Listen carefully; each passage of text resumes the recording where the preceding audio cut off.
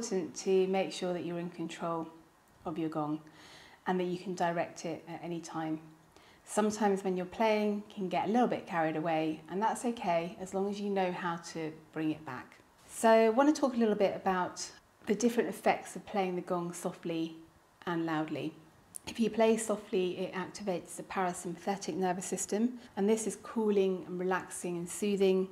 It also releases and grounds, and it heightens the senses. If you play loudly, you're activating the sympathetic nervous system, and this strengthens and energizes and creates an expansion and focus. And it also activates and elevates.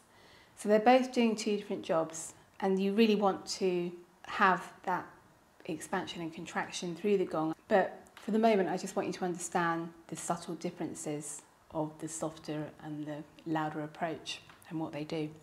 When you actually start to play more loudly, the swing of the gong will start. That's okay, but if you're playing too hard, it will really start swinging. If you do feel like the swing's got out of control, you can get your first finger and just put it a little behind the rim and just slow it down slightly. When you increase the volume, the gong will start be moving away from you. If you want to increase the volume, you want to hit it with the gong moving away from you.